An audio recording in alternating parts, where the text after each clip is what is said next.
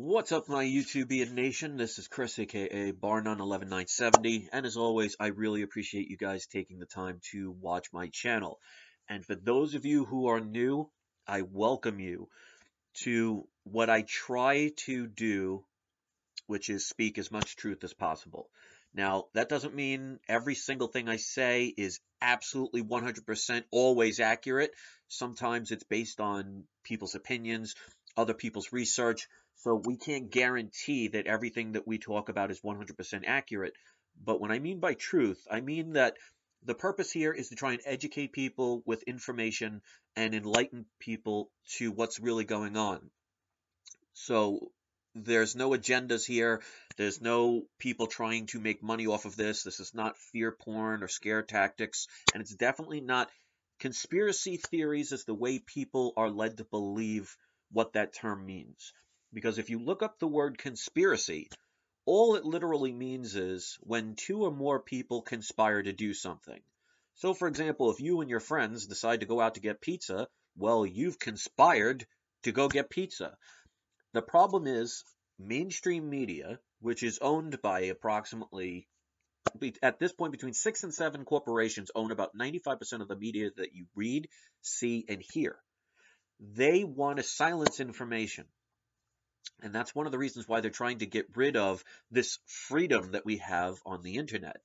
So a lot of the information that you're going to get from the media is owned by corporations. You yourself are a corporation and don't even know it. Now, I'm not going to get into that here, so I know things are going to sound a little crazy on some of the videos. But all I ask is, instead of automatically dismissing something because it may not sound right, check and verify things. And I have several videos where I point out information where you can find things. Now, a couple of things I want to talk about, because there are plenty of people who have responded to my most important video, the 49-minute video about the truth about the United States law and you. Now, it really talks about law all over the world, but the reason I talk about the United States is because that's where I come from. I know how to look up the Constitution, and I'm not familiar with other countries' constitutions or even if they have them. So it is going to vary a little bit, but pretty much when it comes to admiralty law, it's going to apply to every country. Even though admiralty law is law of the sea, it doesn't have to be in the literal sense for them to be able to use it. So please keep that in mind. Now, the one thing I like is there are people who are asking questions. That is a good step, so I appreciate that. One of the questions that I find that is asked most frequently is one of the parts I talk about in that video is talking about the placenta. Now, they can extract DNA from the placenta, but that's not the only way they do it. You also have to realize that they also take a blood sample. Blood samples have DNA in them. So when people say things like, well, what if I take the placenta home? Does that mean I'm no longer a corporation and they no longer own me? Well, as much as I wish that was possible, they have so many other ways that they entrap you. So keep this in mind. If you have a driver's license, if you've ever registered to vote, if you have a government-issued birth certificate, if you've ever paid government taxes, if you've ever signed a federal document, you are part of the corporation known as the United States or whatever country you're in. So it's almost like this. Let's say a person's about to be executed. And the way they're going to execute him is first they're going to strangle him. Then they're going to stab him. Then they're going to shoot him. Then they are going to drown him. And then they're going to set him on fire. And they decide for your case, they're not going to shoot you. So just because they took away one part does not change the fact that you are going to die. So if you only remove one part, it does not fix the problem. But I like the fact that people are asking these questions. Another question or statement that people make is, well, how can they have used DNA when it's only been a recent discovery? Well, that is a very good question and a valid question. But here's a question for you. How do you know when DNA was first discovered? Because the government said so? Do people realize that back in the late 1800s, there was an inventor who worked with under Thomas Edison? His name was Nikolai Tesla, and he had a machine, oh, several machines, but he had one machine called the Tesla coil that could actually extract electricity from the atmosphere and send it wirelessly to buildings and homes, so where we could have gotten free energy and not have to pay for it like we have. He also had the ability to create weather patterns. Again, it's nothing more than electricity in the atmosphere, lightning, things of that nature. But governments hide these things and they own them. I mean, look at old World War II movies. You ever see when they talk on those huge gadgets that look like walkie-talkies? Well, that's almost like the same thing as a cellular phone, isn't it? Just on a bigger scale. They've had computers. They have technology that we're not privy to. And I actually research and watch plenty of people who talk about deciphering the codes of even the Bible. Now, people will say, well, why is that relevant? Well, in the Bible, if you decode it, and there are people that have been spending their whole lives doing this, they've seen the exact number of the speed of light, 186,400. They talk about atoms, molecular structure, DNA. They talk about lasers and spacecrafts. And I know this stuff sounds crazy, but if you ever even read the Bible, it says that it is all written in allegory, which means it's not meant to be taken literally. It's basically, the Bible is a book of decoded messages that they can transfer throughout history to get information without being murdered. Because if you notice, all people that try and do good in our lifetime and several lifetimes get murdered. It's not a coincidence. Look at JFK. Look at Malcolm X. Look at Gandhi. Look at John Lennon. Look at some of the famous historians throughout our history of our lifetimes. The people that try and speak out are the ones that either get imprisoned or executed. There are plenty you've never even heard of. People that have had cures for cancer. There was a person, several different people actually, I forget the name. One of them is Wilhelm Reich. If you look him up, Wilhelm Reich, he was thrown in jail in 1953, I believe, somewhere in the 50s. He created a machine that could create rain out of clouds. So that would be perfect for drought-infested areas. And he also had a machine that could help cure cancer. And the FDA had him arrested after he proved that the machine would work, threw him in jail, burned up as much of his information as he could, and now to this day, most people have never heard of him. So as far as the DNA thing is concerned, I can understand what people will say, oh, well, they just recently discovered that. Well, we don't know that. We're assuming that. So I'm not saying I know the exact date. But I'm also not saying that you cannot dismiss something based on feelings or what you've been told, unless you believe everything the government's talking about. And if that's the case, you would not be here. So we don't know when DNA was ever really discovered. I mean, you look at the Vatican alone. The Vatican, whether you know it or not, has hundreds of miles of catacombs beneath the Vatican, filled with ancient knowledge, books that you'll never be able to see or read. It's the internet that's getting this information out. That's one of the reasons why the government is now trying to take over the internet and trying to control it. It is not about, and I watch Stone Fox Media. I'm subscribed to him because I like to every now and then take a break. So I subscribe to a couple of people like with the video games because I grew up a gamer. So I haven't done that in years because this is more important to me. But I subscribe to other people that are talking about video games, and I saw one of Stone Fox Media videos today talking about what's going on with the internet. And it's not just about TV, like controlling Netflix and Hulu, and it's not about controlling video games. It's about controlling the freedom of information on the internet. They have control of radio stations, TV stations, newspaper people. They've bought those companies decades ago. And like I said, if you look at about 95% of the media that you see, read, and hear is owned by about between 5 and 7 corporations. So they control your outlet of information. They don't control the internet. The internet is one of the last places where people can go and get information that is sometimes contradicting the people that talk in the media. So in other words, truth can get out. Like, for example, if you watch my 49-minute video or other videos that I have, you will never see that stuff on mainstream media. They will never even question things. And now, I'm not saying everything that I talk about is 100% right, like I said. But, like, for example, why does the media not question things?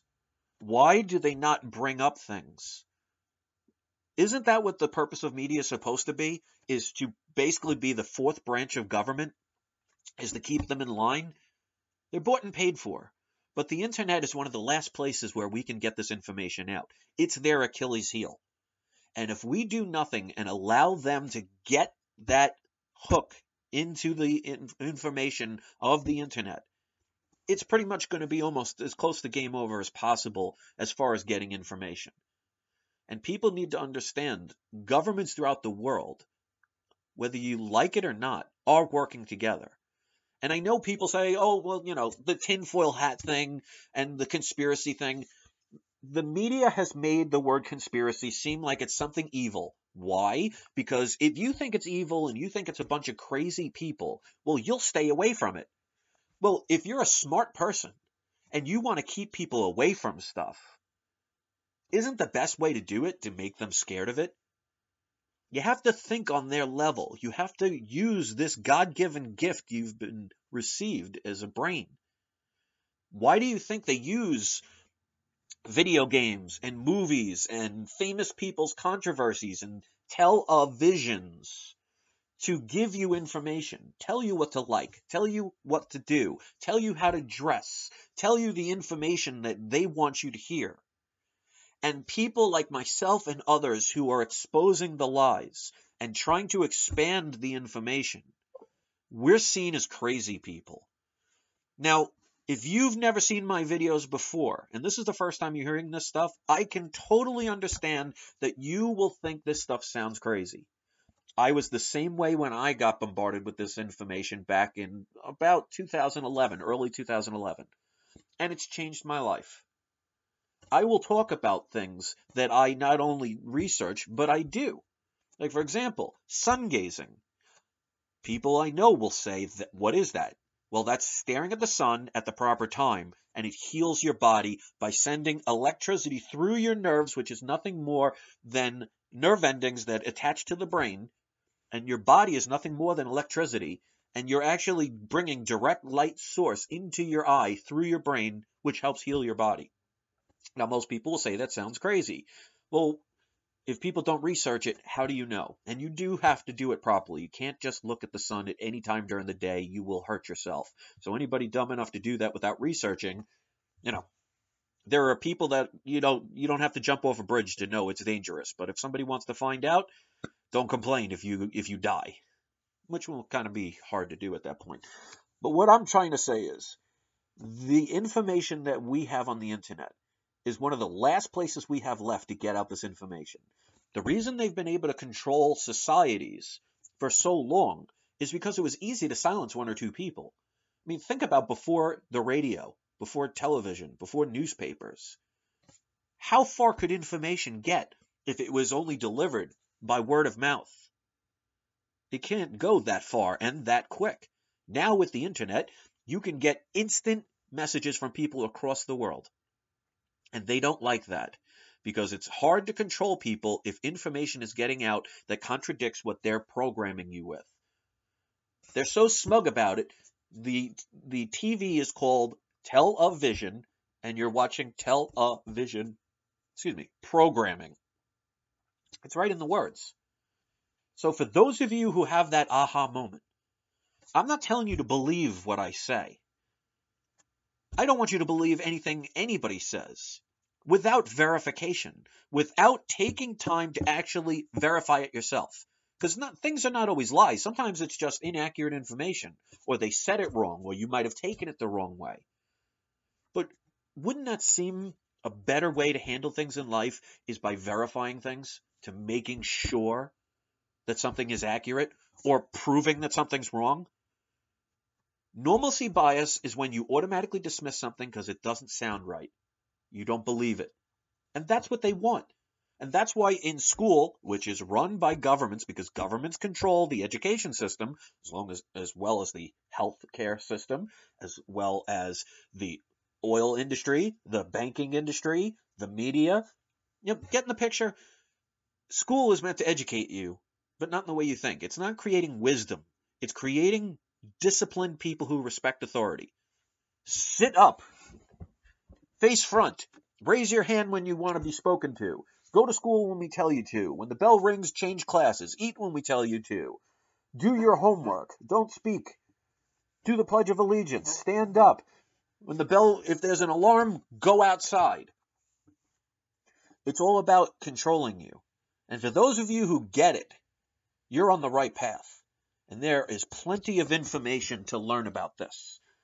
But please, for your own well-being and the well-being of your future and your families, don't just dismiss something because it sounds weird. It makes no sense to do that, and that's what they are counting on. They are counting on you to be lazy. They are counting on you to want to spend your whole life just saying, oh, well, there's nothing I can do. And this is another problem in the truth movement. There are so many individuals who only care about their own agendas that they're not willing to work with others or help others to get information out. There are so few people that are willing to share and see beyond the small picture. So yes, there could be information that could get you out of the system and another person over there out of the system and maybe a couple hundred people over there.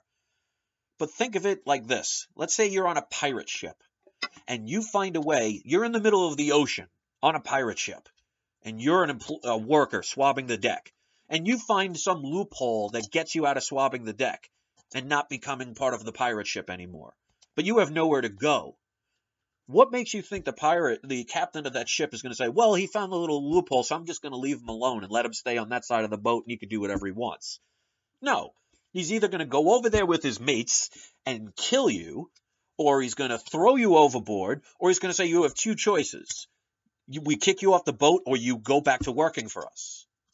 It's the same thing with these governments. Do you really think you're going to get a bunch of individual people who learn a way to become free, to live on their supposedly owned property and just let you spend the rest of your life that way? I mean, look what's happening to people like Dean Clifford.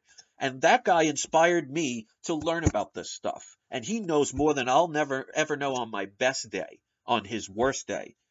And right now he's in prison. Not because he's saying the wrong things. It's because they're trying to prove a point.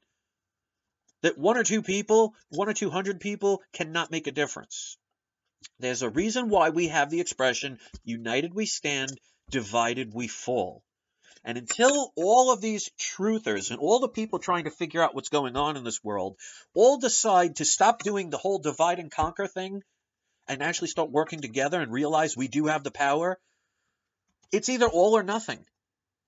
And that's what people don't want to get. And that's why they want you selfish. That's why they want you greedy. Why do you think they promote things on the news like things like selfies? Because they want you to think that you're the only important person, you're the only person that matters, and screw everybody else. Instead of saying, we're all human beings, we are all one, we are all united, and we can work together to oppose anyone that oppresses us without an ounce of violence. You want change, people have to stop waiting for change. They have to make change.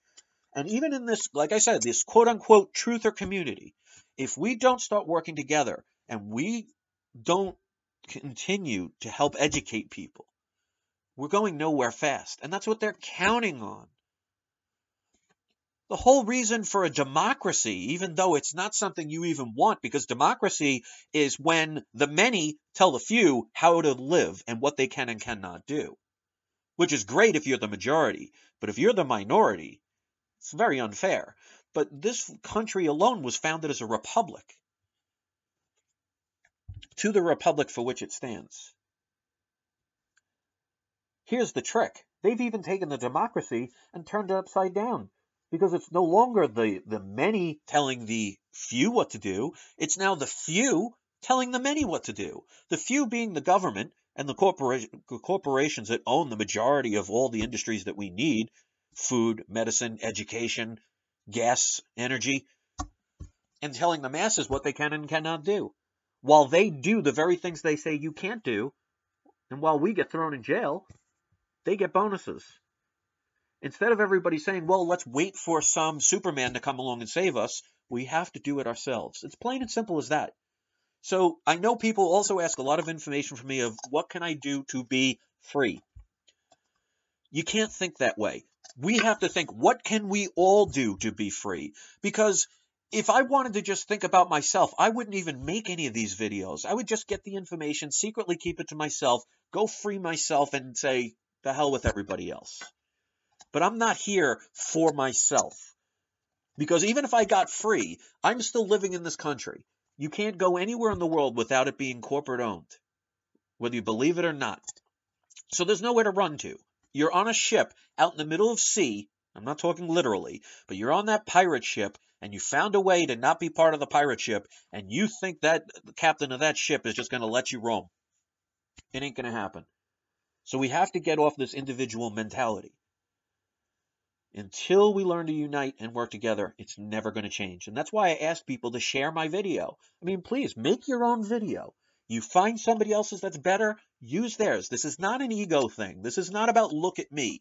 That's why I don't use special effects. I don't use fancy music. I don't cut up videos. I don't add all things that you could look at and be distracted with.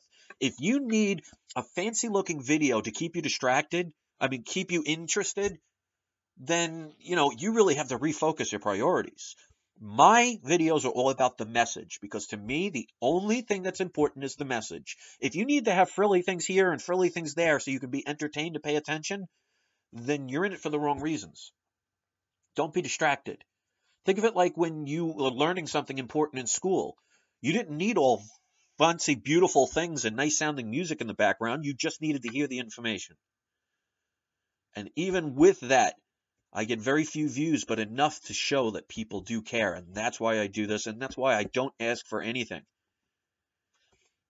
But we need to get this right. United we stand, divided we fall. And I will dedicate the rest of my life talking about this. And again, don't dismiss something just because it sounds weird. Because keep in mind, the masses of people have no idea what they're talking about. They just follow what other people have told them to follow. Do you like being a follower? Doing things because somebody else told you that that's the way it should be? Liking things because someone else told you it's cool to like it? Don't be a follower, be an individual. Be a person that could think on their own. And somebody asked me a couple of days ago, am I a free thinker? Well, and I wrote as a response, no one could ever be a 100% free thinker, because the majority of things that we've learned in our lifetimes is through other people teaching us.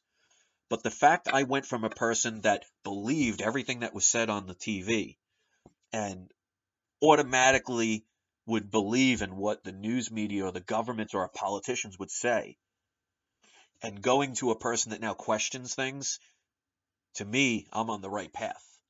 Don't be afraid to question things. They want you to feel unpopular. They want you to be like the masses. Be cool. Be like them. It's all about working your ego. And that's why they talk about things like selfies. They want you to focus just on your self-interest and also fitting in to what other people are doing. Why do you think some of the more popular videos on YouTube are things about video games and people making fools of themselves by injuring themselves, or girls doing makeup tutorials?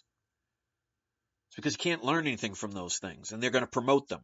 And that's why videos like mine and many others will ever hardly see the light of day, because they don't want this information out. They want to control the internet, and they're going to do it if people do not take action. That doesn't mean going out and getting knives and guns and trying to shoot up people. No, this is not about violence. It's about being able to take back what is rightfully yours the right way. And until we all decide to work together, it's never going to change. That doesn't make it impossible, And that's why I will never give up. Until I cannot do this anymore, I'm going to continue.